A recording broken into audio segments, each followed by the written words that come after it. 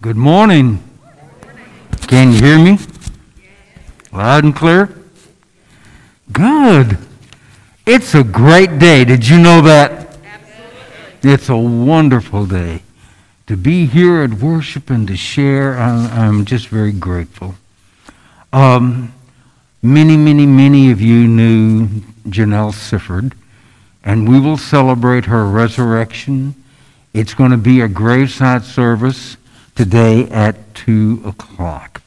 Our heart is with Tom, with Eric, with Nancy, and just the whole family right now. But just loved her. There are a number of handouts. The lunch, the Easter flowers. This is the last Sunday, I think, to be able to sign up for the flowers, the geraniums and the lilies. So if you want to give one in honor or in memory of someone, you need to do that. And then the Easter celebration on March 27th. I'm kind of excited about that. I think that's going to be great. This coming Wednesday, over the Lenten season, I have been taking you to the places of the Passion. This Wednesday, at both the noon service and the 7, we will take you to Pilate's Judgment Hall. And we learn a whole lot from that scene. We also will learn a great deal about a guy named Barabbas. He was set free, and Jesus was crucified.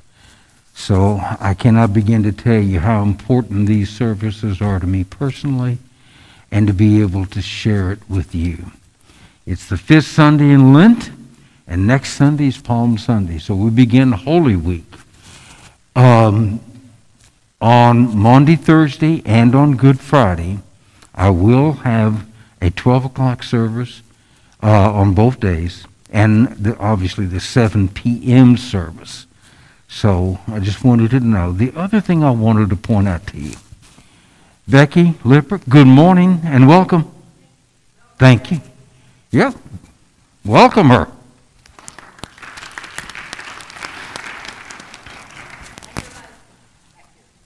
Where's her hubby? Okay. The musical, I started doing a number of months ago, a musical reflection, time to be quiet after you've made confession. There's a song that Becky's going to play called Drawn to the Light, written by John Ylvisaker. It's a beautiful song. I think this may be the first time you've heard it in worship, but I know you'll be blessed by it. Would you now please rise, that we may make confession unto God? Let our service begin in the name of the Father, and of the Son, and of the Holy Spirit. Amen. On these days of Lenten journey, Christ goes with us side by side. While we gather here for worship, may our lives be focused with praise and care. As we worship and listen, may God's Spirit deep within us come alive. And now in this time of worship, let us go to the Lord in silence and make our own personal confession of sins.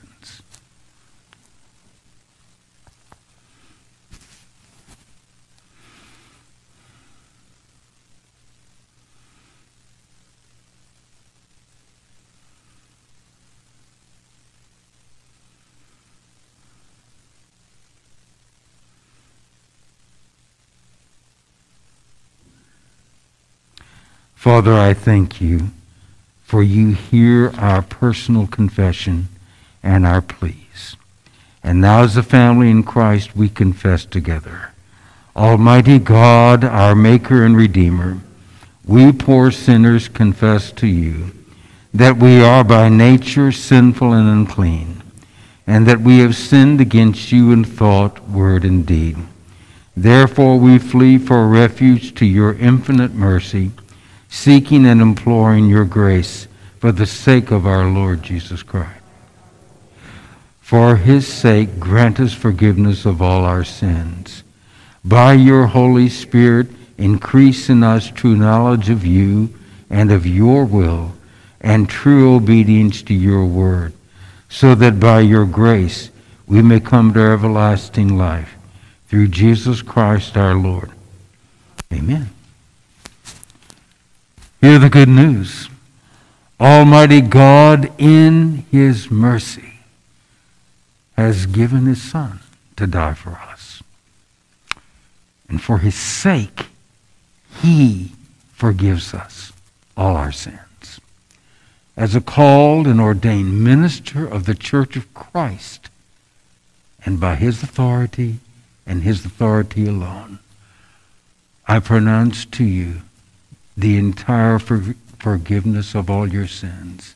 In the name of the Father, and of the Son, and of the Holy Spirit. Amen. Please be seated as we listen to Drawn to the Light.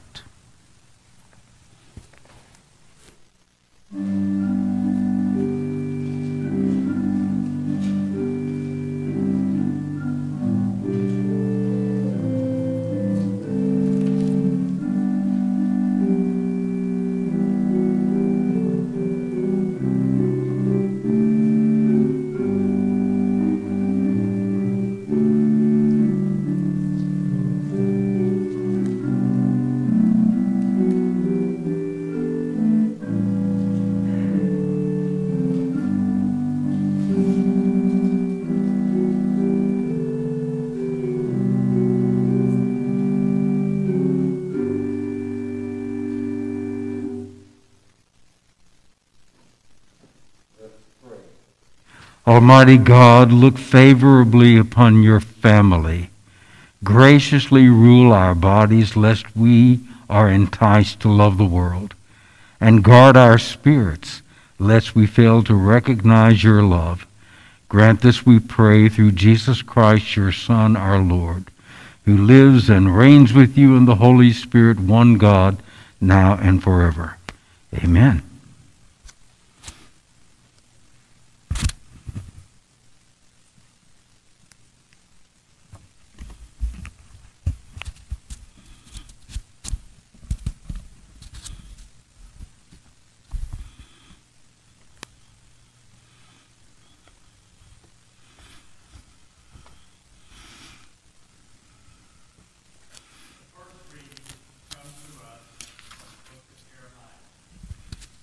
Thus says the Lord, behold, the days are coming, declares the Lord, when I will make a new covenant with the house of Israel and the house of Judah, not like the covenant that I made with their fathers on the day when I took them by the hand to bring them out of the land of Egypt, my covenant that they broke, though I was their husband, declares the Lord.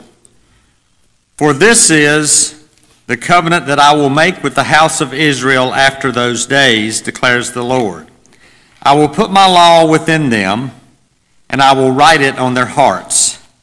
And I will be their God, and they shall be my people. And no longer shall each one teach his neighbor and each his brother, saying, Know the Lord, for they shall all know me, from the least of them to the greatest, declares the Lord. For I will forgive their iniquity, and I will remember their sin no more. Let us now read responsively from Psalm 119. How shall a young man cleanse his way? By keeping to your words? With my whole heart I seek you. Let me not stray from your commandments. I treasure your promise in my heart, that I may not sin against you. Blessed are you, O Lord. Instruct me in your statutes. With my lips will I recite all the judgments of your mouth. I have taken greater delight in the way of your decrees than all manners of riches. I will meditate on your commandments, and give attention to your ways. My delight is in your statutes. I will not forget your word. The second reading comes to us from the book of Hebrews. For every high priest chosen from among men is appointed to act on behalf of men in relation to God, to offer gifts and sacrifices for sins. He can deal gently with the ignorant and wayward, since he himself is beset with weakness. Because of this, he is obligated to offer sacrifice for his own sins, just as he does for those of the people. And no one takes this honor for himself, but only when called by God, just as Aaron was. So also Christ did not exalt himself to be made a high priest, but was appointed by him who said to him, "You are my son. Today I have begotten you."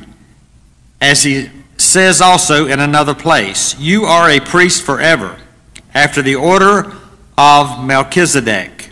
In the days of his flesh, Jesus offered up prayers and supplications with loud cries and tears to him who was able to save him from death.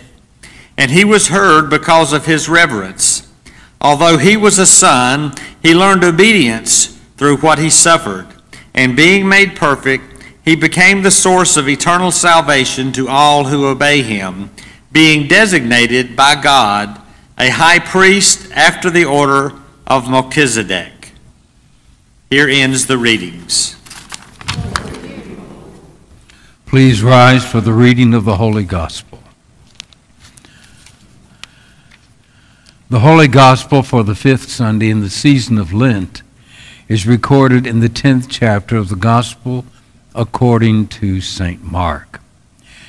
The disciples were on the road going up to Jerusalem, and Jesus was walking ahead of them.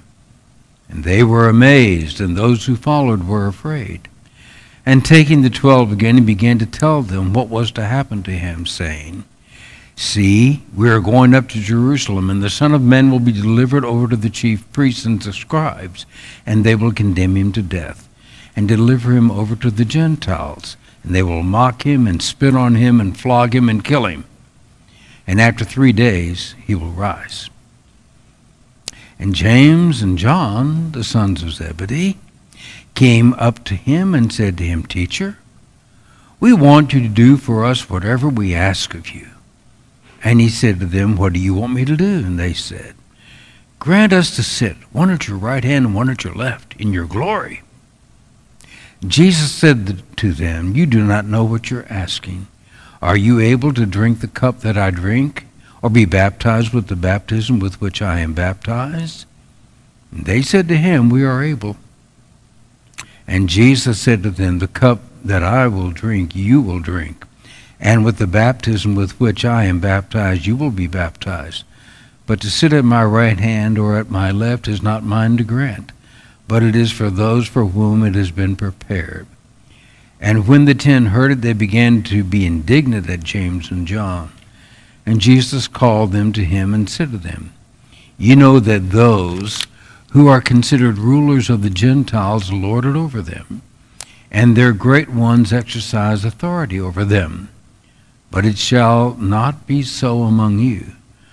But whoever would be great among you must be your servant, and whoever would be first among you must be slave of all. For even the Son of Man came not to be served, but to serve, and to give his life as a ransom for many." The Gospel of the Lord.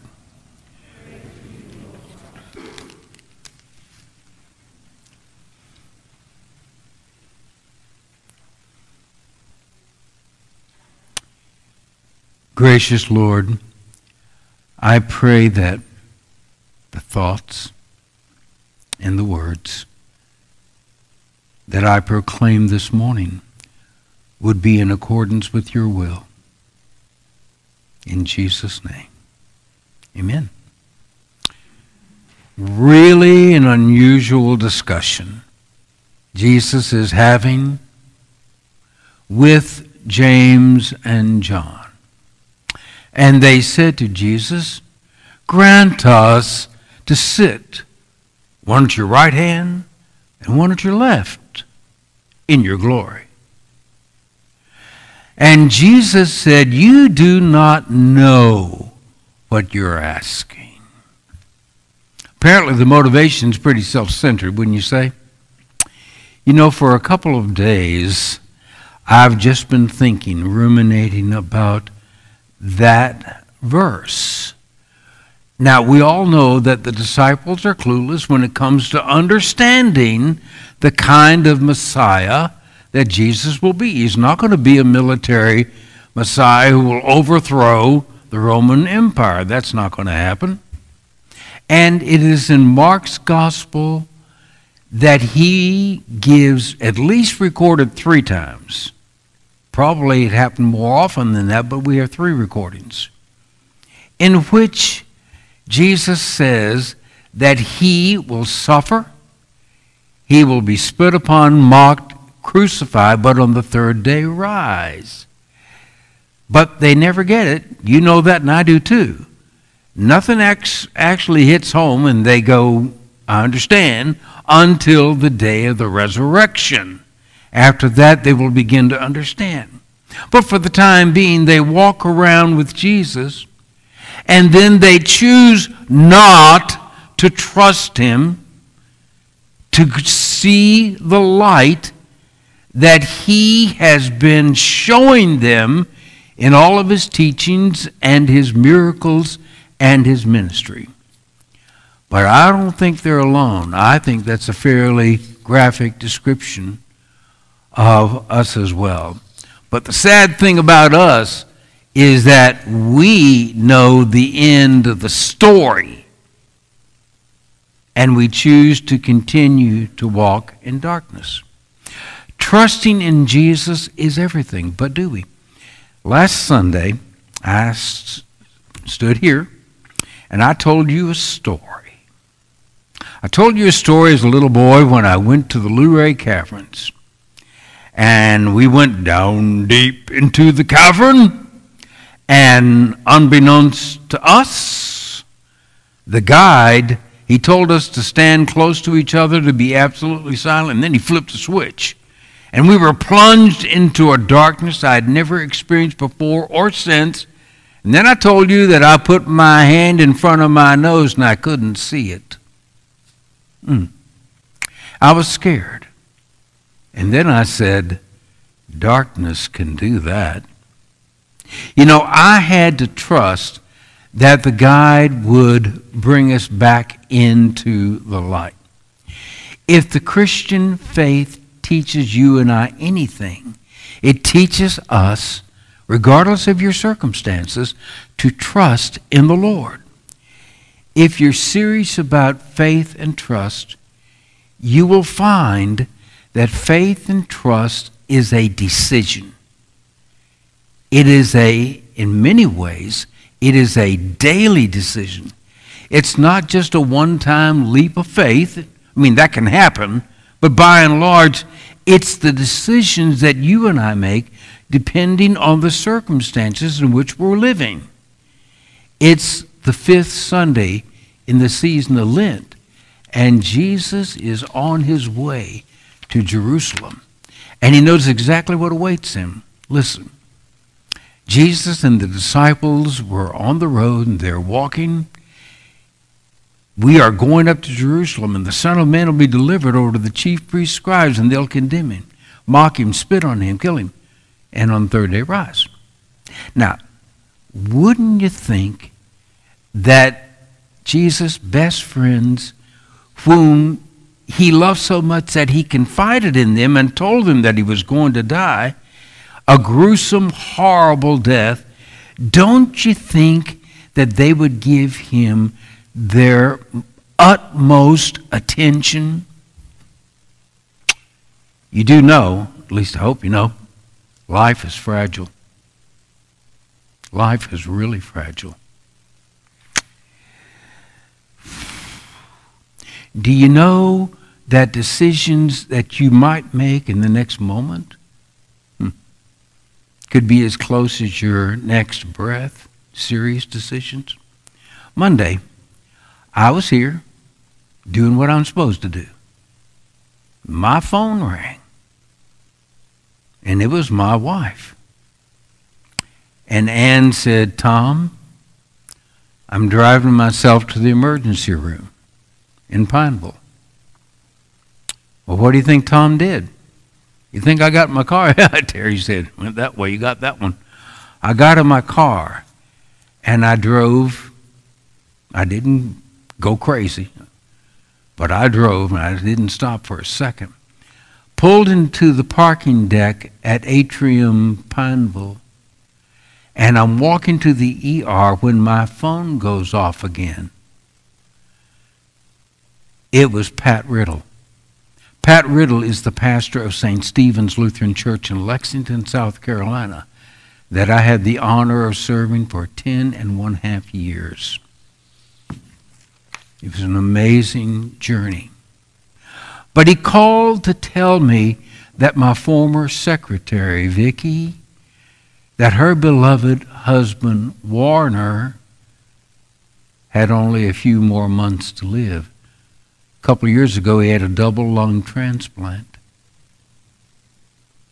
But things changed, and he was taken to Duke. And Pat told me he only had a few months to live. I was in contact with Vicki.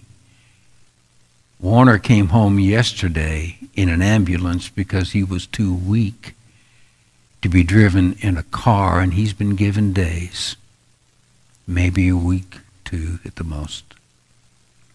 Life is fragile.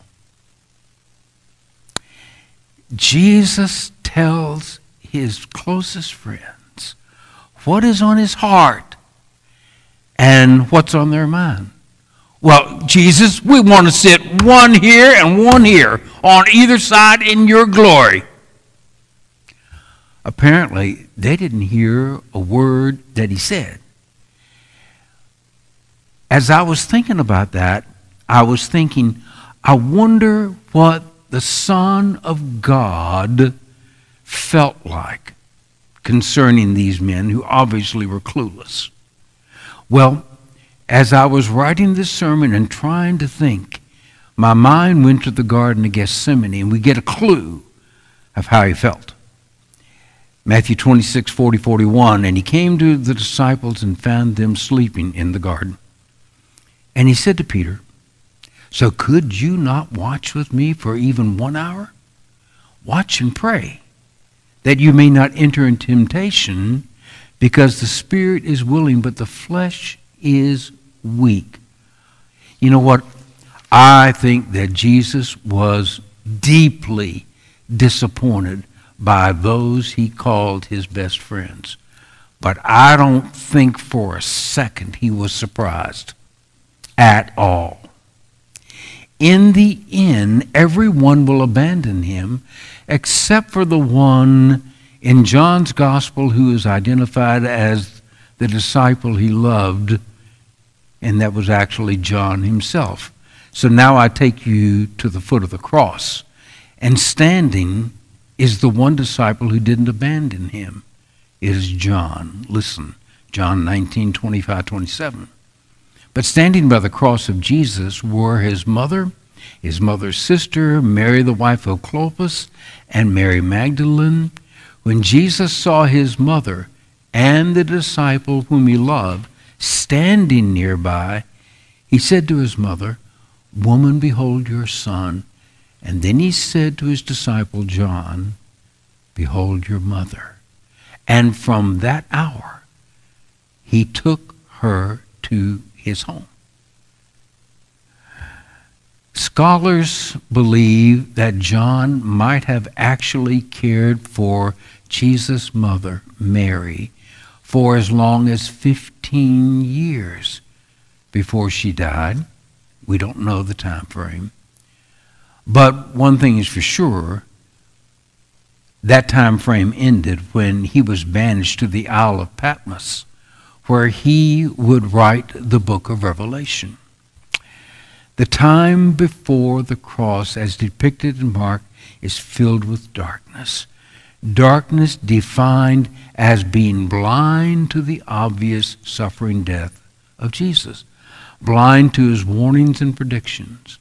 And of course, we know light will come in the early mornings on Sunday morning. the early hours. Darkness will give way to resurrection light. But John gives us a preview. In spite of all the darkness in our world, light will overcome. Now, this is not in my sermon, but it's coming out of my mouth.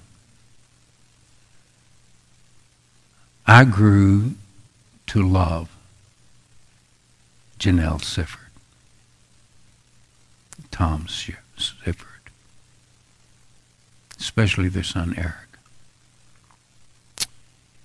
When you're standing and holding the hand of a person who is dying, I'm telling you, they need hope beyond their present suffering. Revelation 21. And I saw no temple in the city, for the temple is the Lord God, the Almighty, and the Lamb. And the city has no need of sun or moon or shine to shine on it, for the glory of the Lord God gives it light. And its lamp is the Lamb. And its light will, by its light the nations will walk, and the kings of the earth will bring their glory into it, and its gates will never be shut by day, and there will be no night there. They will bring into it the glory and honor of the nations. Until that time, you and I are called to be bearers of the light right here in Rowan County. People of Oregon, my dear people, for as long as the Lord calls me to be your interim, pastors in the past, and I promise you, this man has called you over and over again to bear witness to the light here in Rowan County. In fact, every time I get in the pulpit, you probably get bored stiff because I challenge you every Sunday. Sound like a broken record. I'll die with a broken record and challenge you. If the gospel is to be proclaimed rightly here in Rowan County, you and I have the responsibility of bearing the light. Now, if you don't do that within the sphere of your own influence, then darkness will continue. And that's wrong. But now your question, which is silent, but your question, I hope, is how in the world do we do that? I mean, is there a special course we can take? Folks, you do it one person at a time. I wonder, have any of you all ever invited anyone to come here to Oregon Lutheran for one purpose, and that is to meet Jesus? You ought to do that sometime. Use those words. They'll look at you like you're crazy. You should do it anyway. Because that's the hope every one of you should have. John Ylvasaker wrote that song, Drawn to the Light.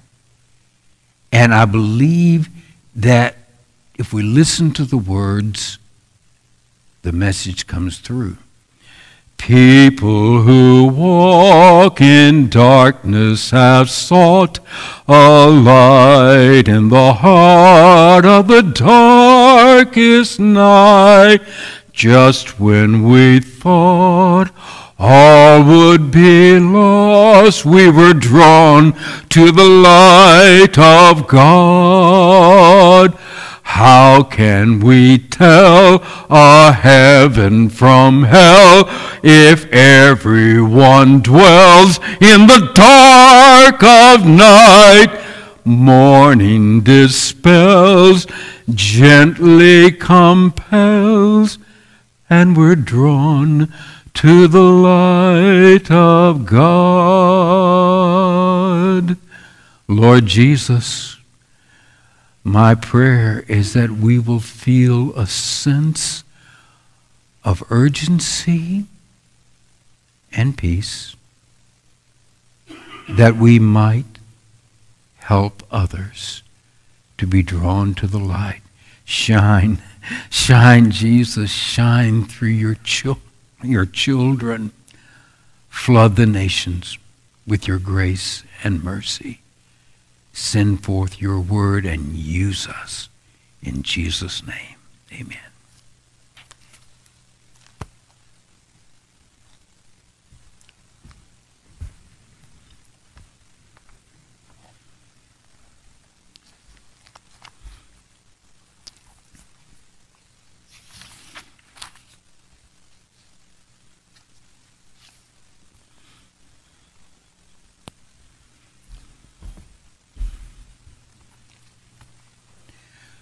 Please rise and let us profess our historic faith in the words of the Apostles' Creed.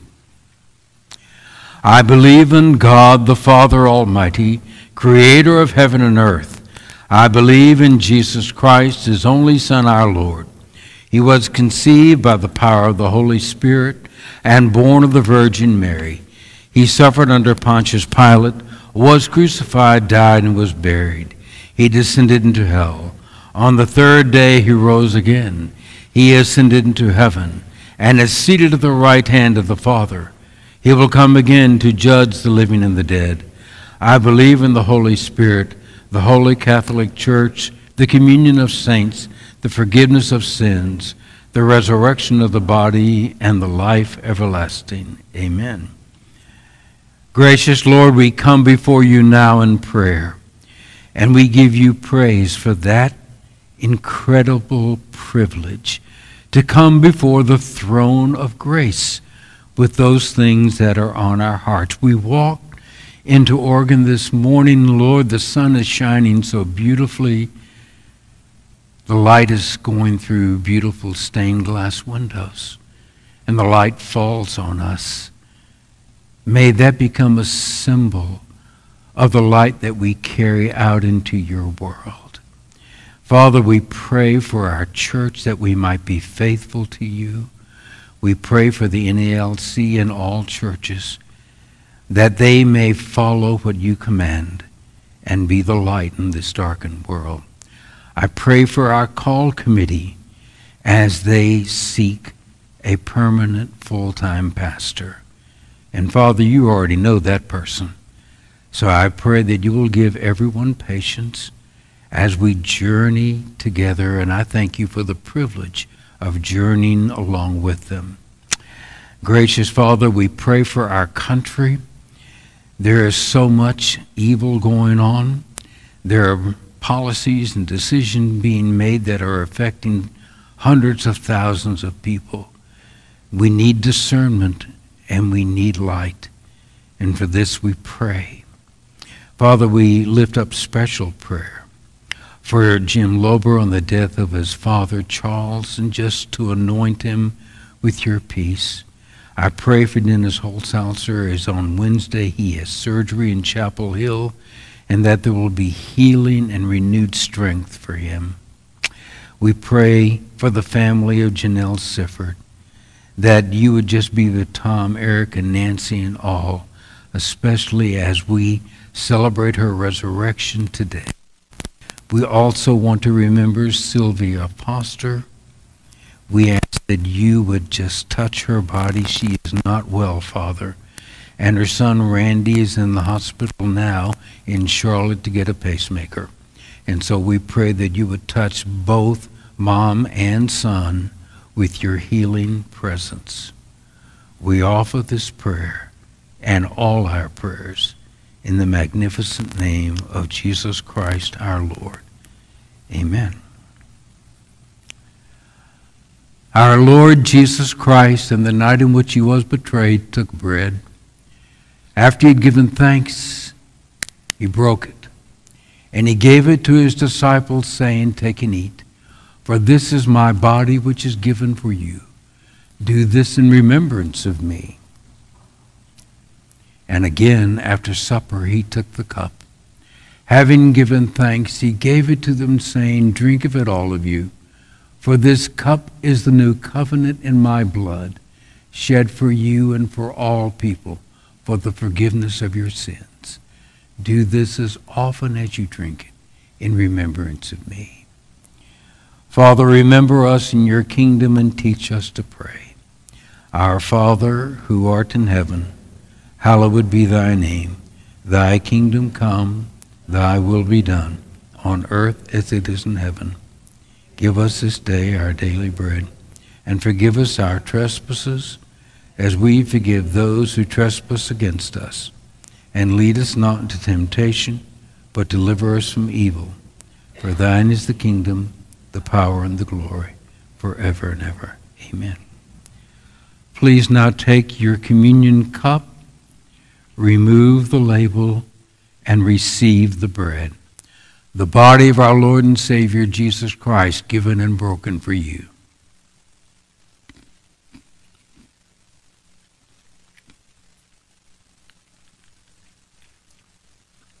Please remove the tab.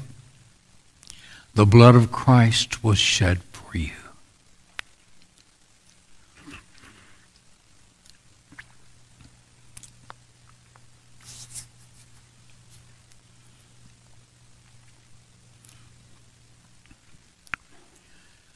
Now may the body and blood of our precious Lord and Savior Jesus Christ strengthen and preserve each one of you into eternal life. The Lord bless you and keep you. The Lord make his face to shine on you and be gracious to you. The Lord look upon you with favor and give you his peace. In the name of the Father, and of the Son, and of the Holy Spirit. Amen.